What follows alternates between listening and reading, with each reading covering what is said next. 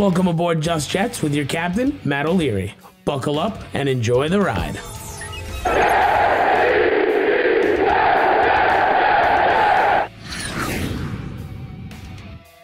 I'm back. What's going on? Hello and welcome to Just Jets episode number 129. This is an episode that I have no interest in recording, and not because I spent 13 hours in a car yesterday, which was only the second worst thing to happen to me. We'll get into all of that, but for some unfortunate Jet reasons, we'll get into that and your voicemails. But you guys know the drill. Before we get started, is crotch discomfort hurting your game? Fear no more. The kings of crotch comfort, Manscaped, have spent 2 years designing the most comfortable boxer briefs in the game. They're sleek, soft, comfortable, and flexible. They're the brand new Boxers 2.0 from Manscaped. Take your balls to the royal ball throne.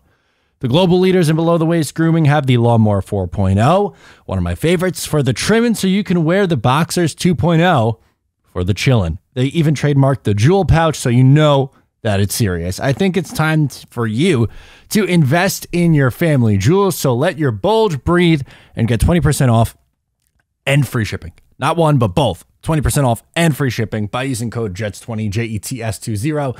Get yourself something nice. I'm literally wearing the Boxers right now. I am not going to show you because it's not that kind of program here. We're a family show, but I am literally wearing them as we speak, and I am super comfortable. So let's hop into the episode. So you guys probably know the drill.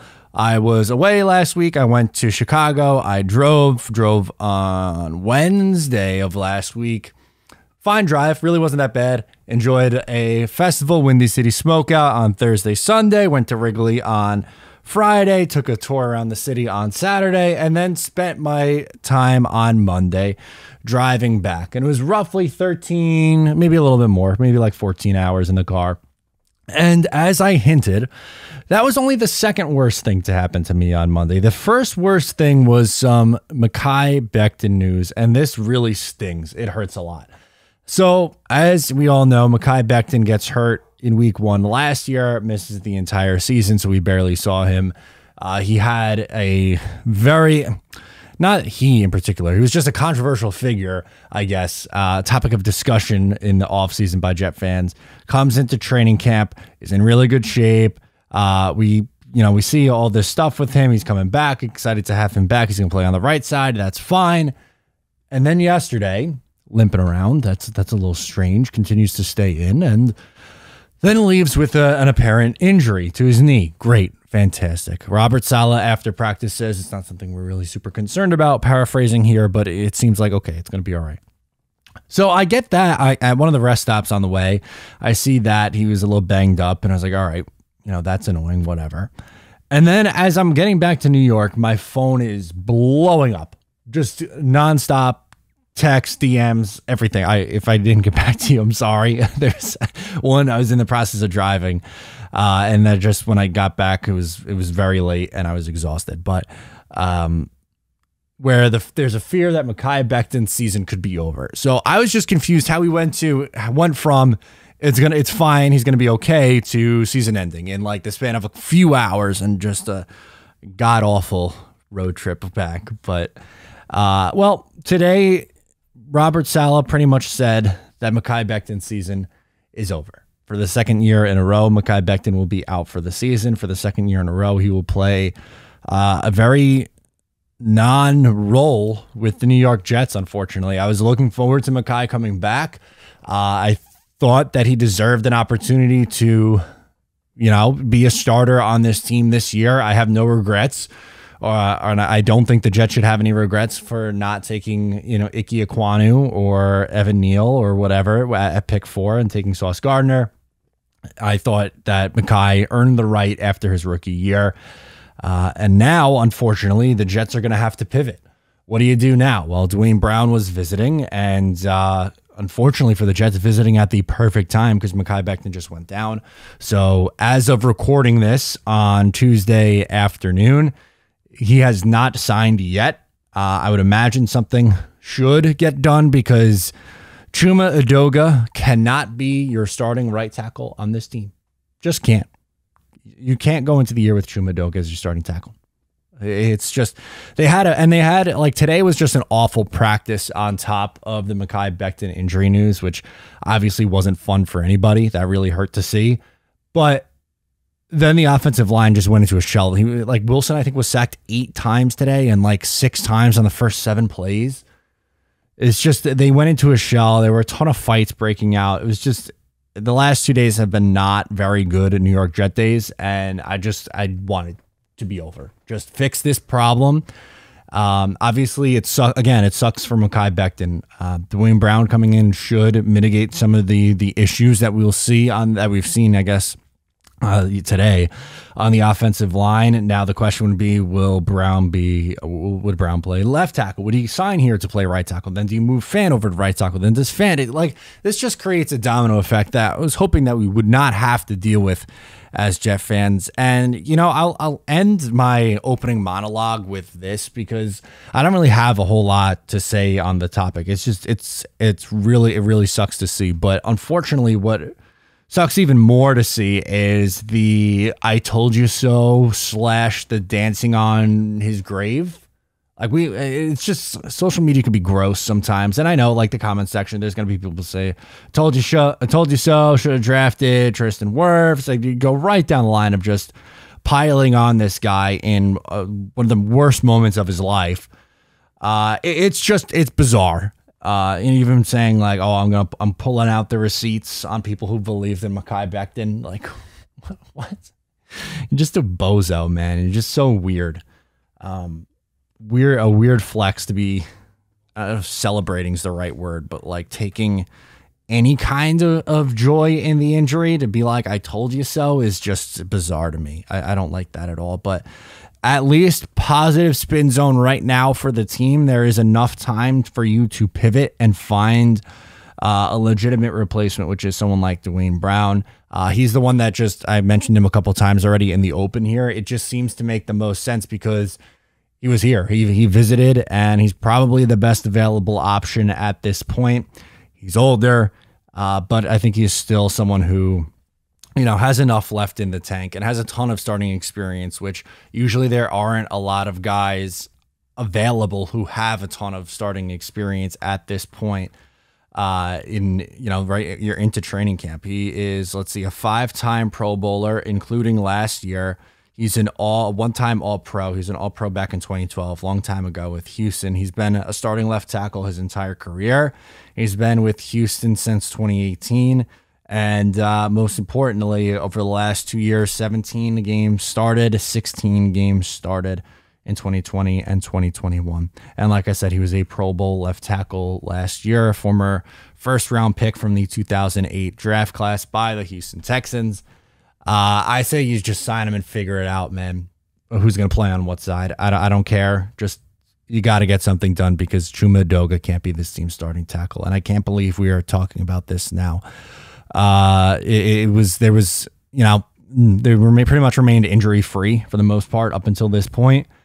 And away we go. It's annoying. It's frustrating. And it was, something that I was hoping that the Jets wouldn't have to deal with. But it's the NFL. It happens. It's unavoidable. And, Joe Douglas is going to have to pivot. So we'll see how he pivots. Hopefully by the time this episode comes out, Brown signed already. But as I said, recording on Tuesday afternoon, Brown has not signed at this point. So without further ado, we're going to hop into those voicemails. First up is, I believe, Dallas in Virginia. It was very tough to hear the name at the beginning, but I'm going to say Dallas. If not, please correct me. But thank you for calling in. Let's get into it. Matt O'Leary, what's going on, man? This is Dallas Robson from Radford, Virginia. What up, sir? Long-time listener, first-time caller, man. Been listening to you since the days of 2018. Oof. Subscribed, I believe, on somewhere in mid-March of 2018. I know the first video I came across of yours was the New York Jets mock draft of 2018. Wow. So it's been a long time coming for me to actually get the guts to actually call in, man. Appreciate you. Thank you. Real quick before I get into what I want to say here. You are a huge inspiration to me. I started my own podcast and would love to have you on as a guest one day if that interests you. That's enough of the side talk. I want to get into just what I want to say here. And it's not really a question, but I just want to make this statement because all us Jet fans feel this.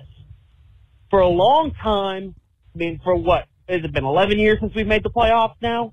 Yeah. it has just been misery after misery after misery, failure after failure. It's been depressing. I'm 21 years old. I have only witnessed one winning season in my entire fandom of the New York Jets. And then, of course, guess how that season ended? Ryan Fitzpatrick throwing like 3 interceptions in under a minute to cost us the playoff spot against the Rex Ryan-led Buffalo Bills, the football gods that hated us for a long time. But finally, we are looking in the right direction. For the first time in a long time, I love our quarterback situation. Huge Zach Wilson guy. Good. I love the roster for the most part outside of the linebacker core. Matt O'Leary, I think you and I can both agree, along with every other Jets fan in the world, they're not ready for us. They're not ready for when we're good again.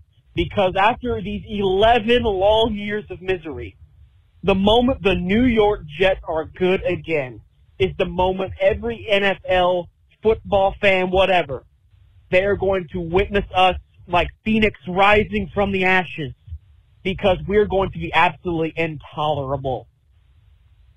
I mean, it's going to be nuts, man. I'm looking forward to it. I don't think it's going to be this year. I think we're going to be solid, but I still think we're about a year away from being an actual playoff team. But we're close, man. And when that day comes, I cannot wait to celebrate it. Even if we lose in the first round of playoffs, I don't give a single damn.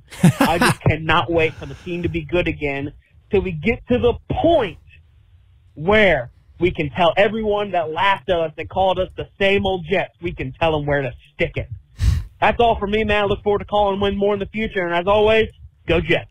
Love it. Love that energy and enthusiasm. Obviously, it's been a tough couple of days here for Jet fans with dealing with the Mekhi Becton injury news and just the bad offensive performance today at training camp. It's it's hard to be positive at the moment, but you're right. The team on paper is still significantly better than what we've seen in years gone by.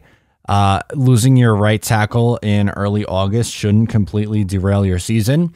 If Joe Douglas is as good as most people believe he is, then he should be able to find an appropriate alternative here for this team, and it should be enough, to get this thing going in the right direction. But you're right, 11 years is too long.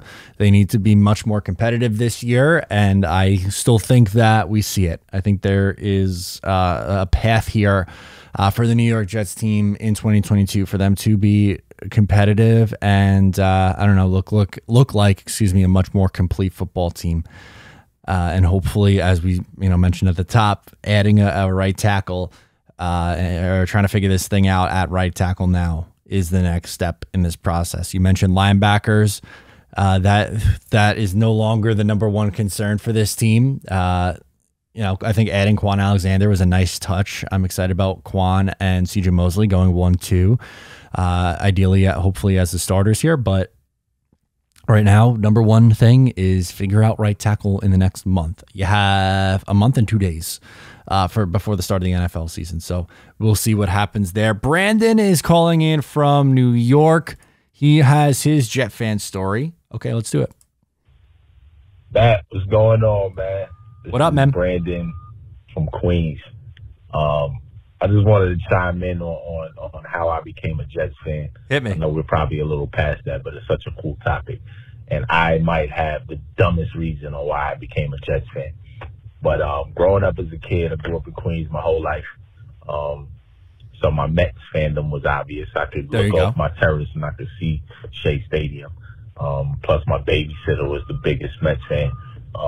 Knicks fandom, obvious, even though I'm from the same neighborhood as Kenny Anderson, so a lot of us, became Nets fans, but I stuck with the Knicks.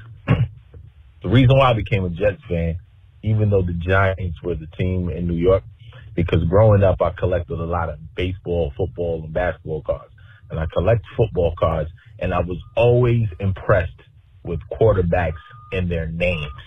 Like I always was trying to find the coolest quarterback name. Like Joe Montana was a crazy quarterback name. That is a great name. Name Testaverde, that was a crazy quarterback name to me. Dante Culpepper, the name that had this little pizzazz to it. My favorite quarterback name of all time, hands down, was Boomer Esiason. There you go. Boomer Esiason, This time he was a Jets. At this time he was a Jets quarterback. I had the Boomer Esiason card. I thought he was the best quarterback in the world. Me being a young, naive kid. And that's how I became a Jets fan. It stuck with me. Plus, they were from New York, so it worked out. But, yeah, I just, I love your show. I love what you do, man. I swear I watch you every day, and you kind of replaced ESPN radio for me. I tune into Matt O'Leary before I go on ESPN radio. So, listen, keep up the good work. I'll be calling you back throughout the season, man. Love what my team is doing. Yeah, Jets up. Let's go. Thank you, man. Really appreciate that. That's cool. That's really cool. I had baseball cards growing up, but I didn't really collect football cards. And you're right. Boomer Esiason, great name. I mean, great look too. A lefty quarterback is so rare. The flowing blonde hair. I mean, obviously his better days were in Cincinnati, but he did make a Pro Bowl with the Jets in '93. Was, okay for the Jets for a couple of years. He was Jets quarterback for 3 seasons on some unfortunate, pretty bad Jets teams in the early 90s. But, lefty quarterback, great name, as you said. He's a Long Island kid, West Islip, man. So obviously got to show some love for Boomer there. But I love that. And, growing up and being able to look outside and see Shea Stadium would have been the coolest thing in the world to me. I still miss Shea. Obviously it was pretty run down by the end, and Citi Field is really nice, but something about driving by and seeing the big lights at Shea Stadium, it really hit different. So that really hit close to home. And you mentioned some pretty good quarterback name. Dante Culpepper is a great one. Who else did you mention? Joe Montana is such a great name. John Elway, I would even put in there. Older, but Johnny Unitas. These are just some football guy quarterback name. Boomer Esiason is also a phenomenal name. And I'm glad that it got you hooked. And you're here, and really appreciate you sticking with me and tuning into the show every day. Really means a lot. We appreciate the love and support. Please call back whenever you can. We're going to go to Ben in New Jersey. He wants to talk some training camp. All right, let's do it. Matt, what's up, my man? How's it going? From Jersey. So I'm just coming back from Jets training camp. Me and my buddy Jeff from Jersey went and actually got VIP tickets. Sick. So we got to meet a bunch of players. We got to meet Quinn Williams, Mekhi Becton, Laken Tomlinson, Quan Alexander, and a bunch of other players. But I just wanted to let you know my takeaways from this training camp. So this was Zach Wilson's best training camp, in my opinion. No bomb plays like he did. But he did not have any picks. He looked crisp. He was making the easy passes. He had such a nice sideline throw to Corey Davis, who toe tapped that ball. Him and Garrett Wilson just looked electric. Elijah Moore looked great as well. Breece Hall looked good. The offensive line was making holes for him. And as for the defense, Sauce Gardner looked amazing. There's no way this guy didn't start him by week 1. He made Tariq Black look like his B quadruple asterisk. You get what I mean? He made him fall when he pressed him. Oh, boy. And same thing with the Denzel Mims. He was able to press him, and Mims fell to the ground. No Michael Carter today because he had an ankle injury, but okay, we got to see some reps from Ty Johnson and Donovan Knight. I like Donovan Knight. But, man, seeing this training camp just got me so excited for this year. Breece Hall was out hyping up the fans. CJ Uzomah was hyping up the fans as well. And Braxton Berry, the guy's a man. And I'm just so excited for this year. And let's hope that Zach's training camp today can progress into the season and we can win some games this year. Let me know your thoughts, and as always, go Jets. This one was from last Tuesday or Wednesday, I believe. And yeah, it's been a little bit of a rocky road for the offense, up and down, but there are some really exciting points. As you mentioned, Sauce Gardner being one of them, and Breece Hall, 2 rookies who are going to be very impactful guys, starters from day one, and going to have very important roles on this New York Jets football team. I'm bummed I haven't been able to get to training camp yet. Unfortunately, ever since they've moved full time to New Jersey, haven't been to a ton of training camps. Usually like to make it out for at least the green and white scrimmage.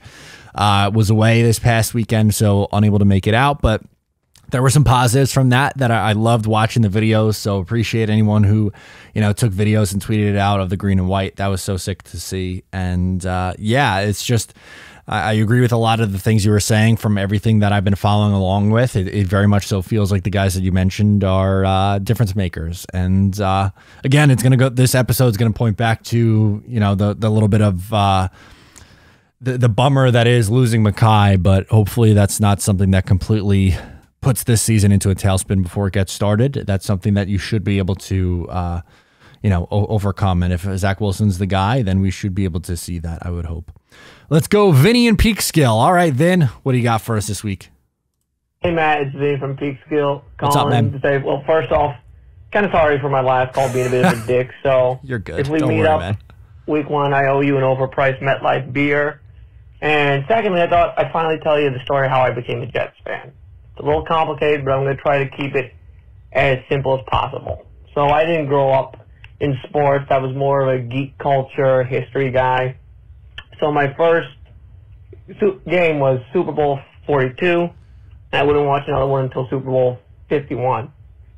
So in between that, I did my usual geek culture, history thing, and I stumbled, while digging through my town's history, I stumbled on the Jets practicing here, and it piqued my interest. So I then found a blog from a local describing his summers spent here when the Jets would come, and it was fascinated me, and it sent me down this rabbit hole of AFL documentaries, Super Bowl documentaries, Jets documentaries, and it piqued my interest. So you flash forward to 2017, the Super Bowl, I watched Super Bowl 51 for some strange reason. I don't know why I turned on the TV that day. I felt sick to my stomach after watching it.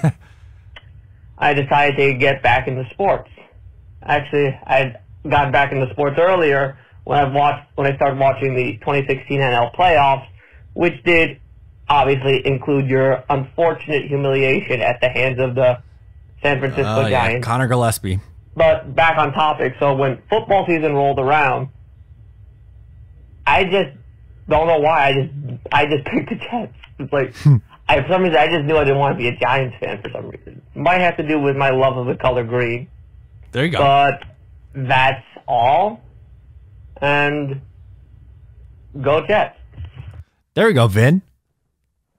Yeah, I'm not super surprising, just based on, obviously know you throughout the years of commenting and interacting and calling in, and you're very history orientated. So, in a way, feel a similar connection to the Jets as you, because as I mentioned before, the Jets used to practice at Hofstra, which is 10 minutes, maybe less than 10 minutes on a good day from where I live.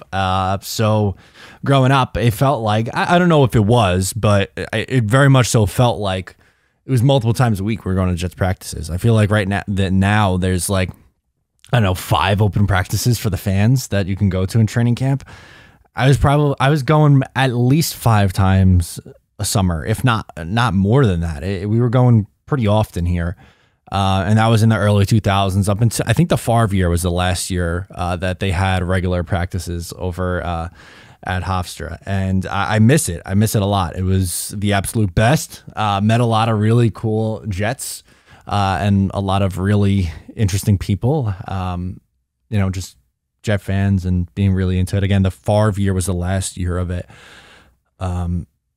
But yeah, it was different then too. Like, I feel like a lot of, like, now, one of the last times I went up to court when they were in Cortland one year, and they sent around like the undrafted free agents to sign for the kids, and it was like, nobody even knows who this is. But I remember my sister getting Lavernius Coles' autograph. I've got Dustin Keller, Thomas Jones, Brad Smith, David Harris, all the guys in the, mid 2000s, right before that run, in that, 2004, 5, 6, 7, 8 era of Jets football. I met a lot of guys, and it's some of my best memories as a Jet fan. So I miss that a lot. And Well, it sounds like when, the Jets practice in Peekskill, obviously that guy, it meant a lot to him too. We're going to close out with John calling in from Tennessee, and he has a scenario for us. All right, John, what do we got this week? Hey, Matt, this is John out of Tennessee. Thanks for the content, as always. No problem. Just curious about your thoughts on two different things, mostly. So, first one is, let's say Wilson shows he is the guy, and we know that he's the guy going in, but Robert Saleh just doesn't get the team together. We end up with a, 5, maybe 6 win team, but just not enough to where we 100% know Zach's the guy, just the defense wasn't performing as it should. Whatever it is, do you think that this team gets rid of Saleh and keeps Joe Douglas at that point, or do you think that they would both be going? Do you think they'd give Saleh one more year because maybe injuries are what caused it or whatever it is? What do you think the situation is if Zach's definitely the guy, but we're questioning Saleh a lot by the end of the year? Second part would be, I'm curious what you think of our backup slot cornerback position. My personal opinion is the Jets, if Michael Carter were to go down, that it's not just, play here or there, but that if you were actually go down, that we would see EJ maybe slide into that slot role, and then you would see, if we still have Bryce Hall, him take over the other side, or, in my preference, Brandon Echols, who I think has a higher ceiling than Bryce Hall, actually. Oh. But just curious what you think, what we would see, in your opinion, if Michael Carter were to go down, because that's the only corner position that I don't feel like we have as much depth if we're not using Reed in that position.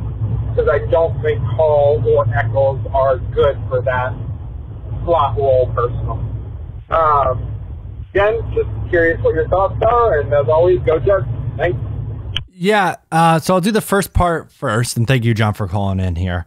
I think that I don't think they would move on from Saleh under that scenario. I think they would. I think both Saleh and Douglas would feel a lot of pressure, though, going into 2023, and that would be the deciding year. I don't think they would necessarily want to bail on him after 2 years and keep Joe Douglas. I think it would be, a clean slate kind of thing, both going. And I don't think that would be the case after 2022. I think they'd give him another run. Probably at that point, I would say definitely change the defensive coordinator. And then looking at the slot cornerback position, I would think Javelin Guidry gets that role. And I know he's not as much of a household name guy as Bryce Hall and Brandon Echols. And Brandon Echols surprised me, and I don't know if I agree that I would say he has a higher ceiling than Bryce Hall, even though I think they both are capable corners. I think both of those guys are, meant to play on the outside, which is under your scenario they're doing, and DJ Reed's going in the slot. But I don't think you're paying DJ Reed all that money and then moving him into the slot where he wasn't as effective. I think you want him and Sauce Gardner starting on the outside, and you're using Echols and Hall for depth beyond that on the outside. And I think Guidry's your answer there in the slot. It might not be pretty. I thought he took a little bit of a step back last year, but I think that would be your most likely scenario, is that Javelin Guidry, would be the one to get it done. So let me know what you guys think in the comments below or on social media. As always, please make sure to subscribe either on YouTube or in audio form, wherever you listen to the show. Leave a rating, review, a comment, question, whatever you got, leave it for me. Thank you so much for tuning in. I'm Matt O'Leary, and I'll catch you next time.